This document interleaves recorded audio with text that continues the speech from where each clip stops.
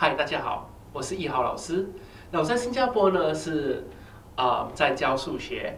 那今天呢，我会使用新加坡式的数学来给大家讲解一下如何回答一些比较复杂的数学题。那新加坡式数学呢，在新加坡非常的广泛。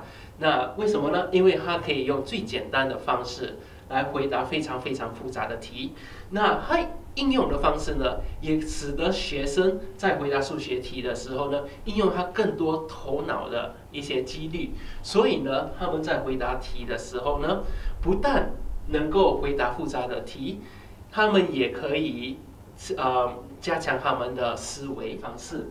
那我们来看一下这一道题吧。那这一道呢，是新加坡10岁的学生所做的一道题。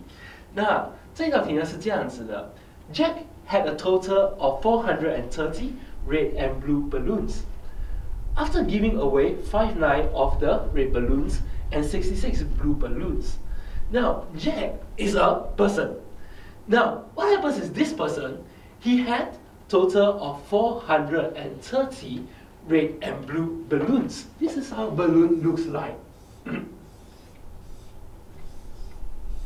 So he had some red balloons and he had some blue balloons.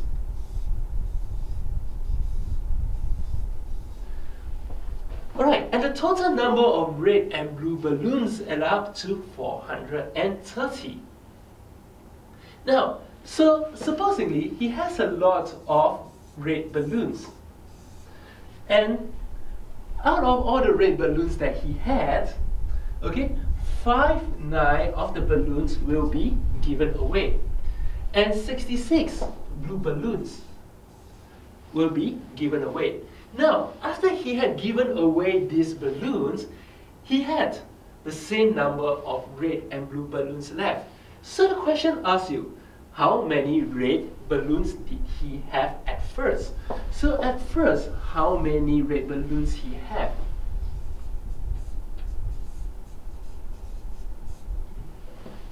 Okay. Alright, now let's take a look at how we use Singapore's models method to answer this question.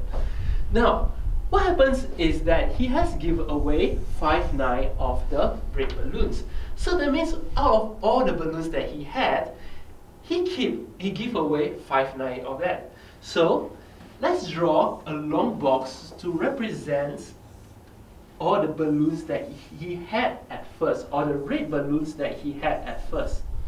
Okay, so since we have no idea what this amount is, we just draw a box to represent this is all the red balloons that he had. Now, since he gave away 59 of that, so I can divide everything into 9 equal parts.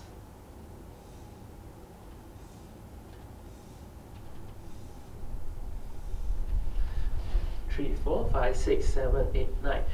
So this is all the red balloons he had.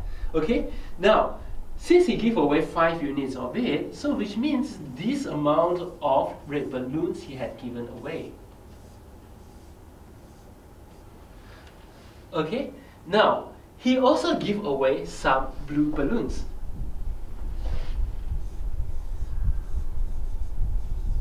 Okay, he had given away some balloons, but we have no idea how many blue balloons there are at first. But we know that he gave away 66 blue balloons. And after he gave away 66 blue balloons, what happens is that he had an equal number of blue balloons left. So what we can tell from here is that since this is the amount of red balloons he had left, and the number of blue balloons is the same as the number of red balloons left, which means whatever this amount of boxes represents, the number of blue balloons will be the same. And what else we know is that he had given away 66 blue balloons. Now, if this is going to represent 430, so 1, 2, 3, 4, 5, 6, 7, 8, 9, 10, 11, 12, 13 boxes and another 66 should represent, okay, So with this should represent 430. So I suppose that 66 should be about this size. Okay, now if this represents 430, okay, which means, okay, so 66 is about this size. Alright, now, so how are we going to solve the problems using this? Okay, I know that this is going to be 66. Now, what we are going to do is, so first of all, the very first step we do, okay, is to remove the value of this. Okay, so we take 430 minus 66, it is going to be 364 balloons. Okay, so why do we want to take this part away? Okay, it's so that we know that 1, 2, 3, 4, 5, 6, 7, 8, 9, 10, 11, 12, 13. 13 of the boxes will represent 640.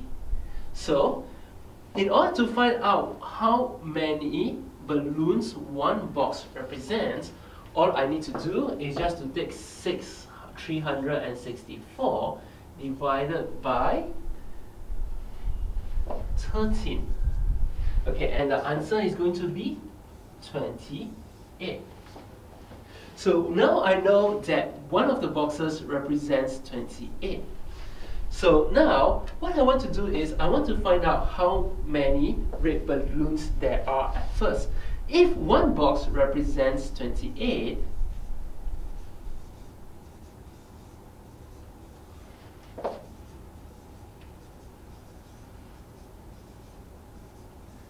if one box represents 28, all 9 boxes will represent 28 times 9, 252. Now I have my answer. The number of red balloons he had is 252, and that is our final answer.